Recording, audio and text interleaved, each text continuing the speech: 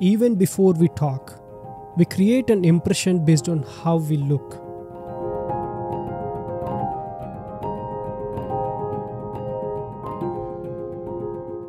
We might have heard this line hundreds of times from our childhood. First impressions are the last impressions. In many cases, this is true to a certain percentage. But when it comes to job interviews, it is 1000% true. Because we might not get another chance.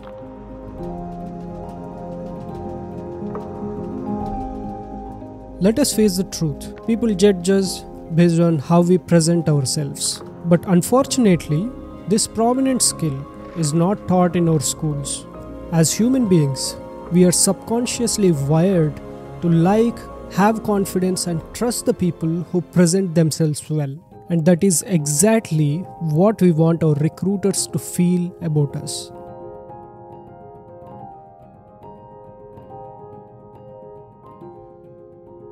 Thanks to the pandemic and video calling apps, we don't have to go to the gym to become fit, or we don't have to buy costly clothes or luxury watches to impress someone. With minimal changes to our environment, we can look better in our video interviews. By the end of this video, I will show you how can you leave a great impression from looking like this to this. Please bear with me for a few minutes with this video quality. I promise it's going to get better. In the virtual world, luxury is not defined by what we are wearing, but by the quality of our video. And we all know, laptop cameras suck at delivering good video quality. So buy a webcam on Amazon for a few bucks and stick it to your laptop head. Well, not to brag, but I am a privileged Apple ecosystem user. That's why I will use my iPhone's continuity camera with the help of this plastic mount, and I will stick it on my camera. And voila, we just improved our video quality. A quick secret here, I use this setup for all my YouTube videos. Even if the camera quality is average, the next thing is going to make a world of difference in making you look like a pro.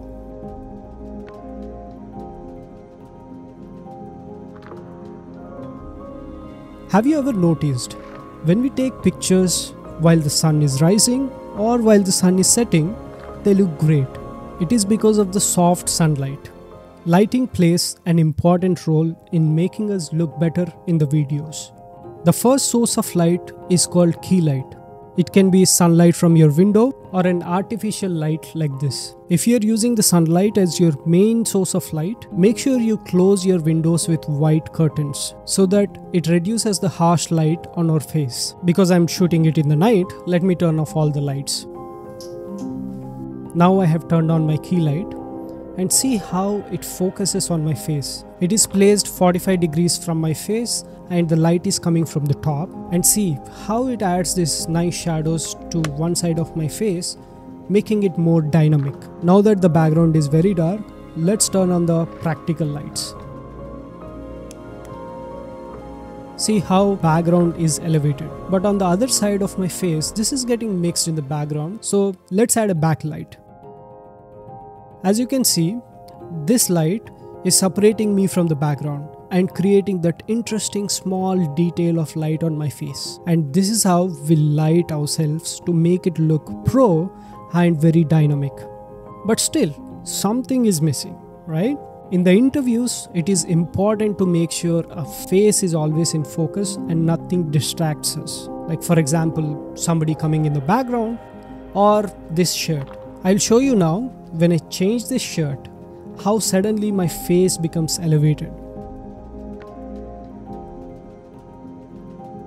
Wearing plain shirts with neutral colors like black, white, or beige or brown automatically brings focus to our face.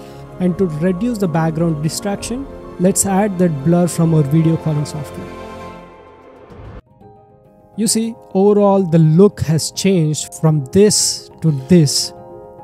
As I said at the start, first impression is the last impression. By following these tips, you can create a lasting impression on your recruiter. Did I impress you with this video?